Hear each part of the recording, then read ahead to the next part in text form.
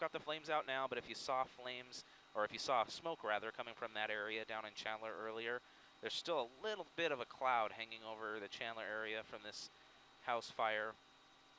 That's what you were seeing. Looks like there is a car in the driveway though there.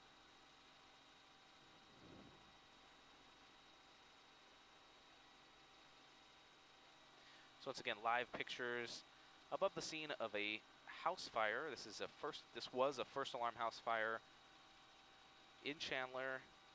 Chandler Fire quickly getting the flames under control and putting that fire out, but it looks like the back portion of that home totally destroyed. The roof partially collapsed in the back. It looks like there's still a little bit of the trees and fence and power pole smoldering. Go ahead.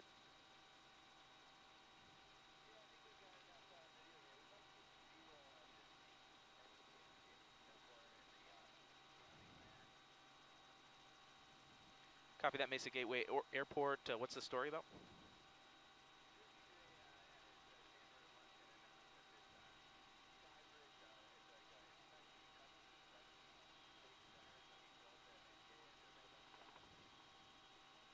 Okay, copy that. Have they already started construction on it?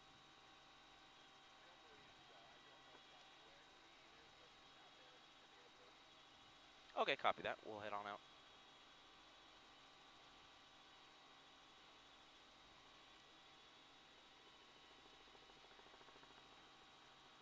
So for those that have joined us at our live web stream, we're going to sign off for now. This has been coverage of a first alarm fire in Chandler near Alma School and Ray.